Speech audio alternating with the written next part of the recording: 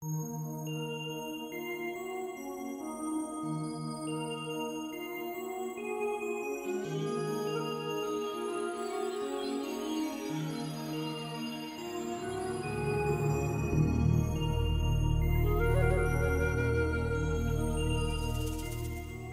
Out Loud,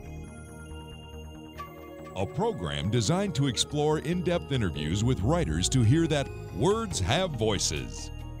Hello everyone, I'm Teresa Miller and welcome to Writing Out Loud. My guest today is best-selling author Clifton Taulbert and lecturer, and you do a little bit of everything, Cliff. It's amazing. A book can take you to places you've never been. Well, Emily Dickinson was right. Emily Dickinson was right. You can take the reader to places you've never been, and it can take you as a writer to It most places. certainly does. I was thinking back to your first book, Once Upon a Time When We Were Colored. Do you realize it's been 20 years? You know, I tried not to. I knew you were going to come up with those decades and compress them into 20 years. But it's amazing. It's amazing that 20 years ago, my life popped out on the American writing scene, really stretching me beyond my imagination. And you hadn't even intended to write a book, had you? Well, I had intended to write a book, but I never thought the book would be a book.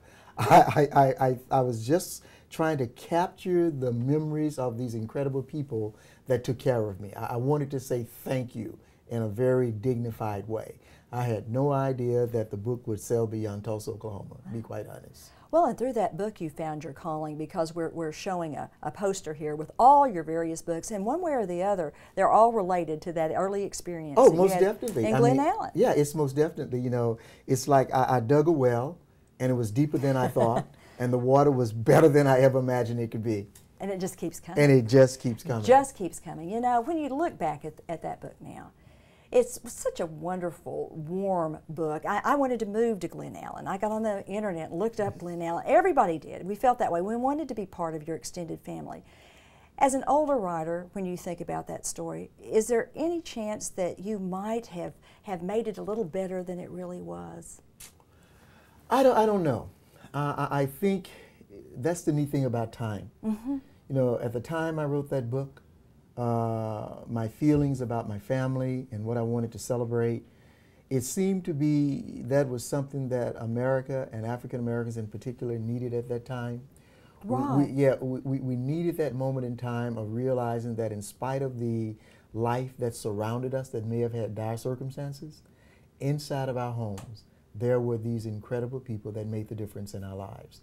And it gave us reasons to celebrate that in spite of legal segregation and all that it brought to our table, we had a table that legal segregation was not welcome to. What was the hardest life lesson you had to learn when you were a little boy? You know, I think it was to really take the world as it was given me. And I mean that in the sense that as a little kid, you really don't sit in your room at night and ask the hard questions about race or about why your grandparents can't do this or they can't do that. But you end up with this feeling that everything is all right because they are all right with you. So you learn to accept this world that is not really providing you the best of things, but it's the only world you know. And I think to me that was the hardest thing, now that I look back, is not questioning, but really just totally accepting the love that they gave me and sort of looking around those other circumstances. Did it ever occur to you or your family that one day we would have an African American president of the United States? Teresa, that never really entered my mind as a reality. You know, the inauguration and of President Barack Obama was, you know, it has meant so much to so many people on so many different levels. But speaking specifically for me, as an African American male in our society, it was the most incredible night of my life because I had a chance to see this country do something, be part of something that I never thought that I'd see. Maybe one of these days this whole country will become Glen Allen. You know, it's about community because Glen Allen certainly had its faults, and but it also had its great moments. And those moments all centered around people, ordinary people who literally wanted to do extraordinary things. A few years ago, you took your son Marshall back to Glen Allen. You've written a book about it called The Journey Home, A Father's Gift to His Son. What did you want Marshall to discover in Glen Allen that he wasn't going to find through your books? I wanted him to touch the people. I wanted him to understand that commitment and accountability, those are linked to people. And it's not just about him.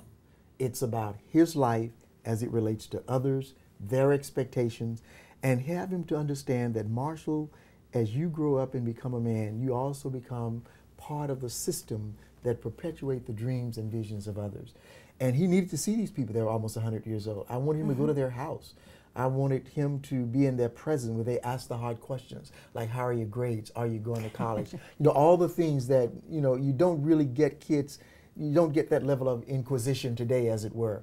But in my day, you had to give an account of your life because people were believing in you. They were depending upon you to further their dreams. So I had to take Marshall back to experience that. Yeah. So many of those values that you're talking about are carried over into your wonderful motivational book, 8 Habits of the Heart. It's become a touchstone book for you. It has been. In many ways. And it never gets old. It's just growing in all sorts of wonderful directions. And I'm not going to have you go through all 8 habits. People need to read the book and experience it. But talk about the 3 habits you consider most important. Well, the first would be nurturing attitude, because nurturing attitude has everything to do with how we are willing to allocate our time for the benefit of others. It's about unselfishness raised to a very high level. It's being there for others through all the times of their lives, a steady influence that makes tomorrow a welcome event. And you can take nurturing attitude, Teresa, into every arena of our lives, as I currently do, whether I'm talking to Fortune 500 leaders, whether I'm talking to men who are incarcerated or women who are incarcerated. I'm asking the same question. We're all given 24/7. But it's up to us as to how we use that. And of course, I experienced total unselfishness from my great-grandparents, who to me embodied nurturing attitude. And then of course there's dependability, being there for others through all the times of their lives.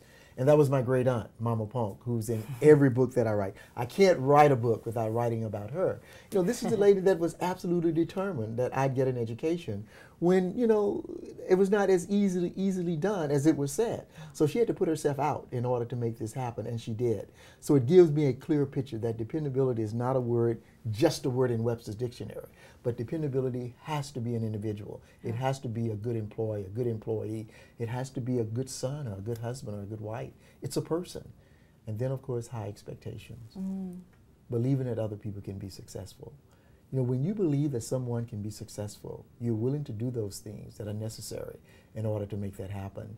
And for me, it was so critical when I was growing up for my paths to run across average men and women who looked beyond my circumstances and said, you're going to make something out of yourself, and this is how we're going to help you do it. And interestingly, now you become a role model to people because of your success. I would say that, and I always try to, I play down the success from the standpoint of material things, but I look at the success in that I was able, through the help of others, to move beyond the circumstances that would have defined my life. Does this put pressure on you in a way, since you write about the 8 habits of the heart, we need to be good, and so you're in the airport and they've got your ticket mixed up and you're going to be delayed, and so you can't get mad like the rest of us? Oh, yes, I can. Okay. But what I do, and this is honestly, I began to think, and that's what these habits do. They circle your wagon, if it were. And when you find yourself in a situation where you're trying to think, all of a sudden you realize, no, wait. These people have a job to do. What am I talking about? All of a sudden I have to realize that I have to step back, and it is this idea of community. It's this idea of realizing that it's not always about me. And I step back. I find myself, it's boiling up, but I find myself turning that knob, turning it down. And to me, that's the power of the 8 habits of the heart. They don't keep stuff out of your life, but they give you the ability to deal with the stuff that comes into your life.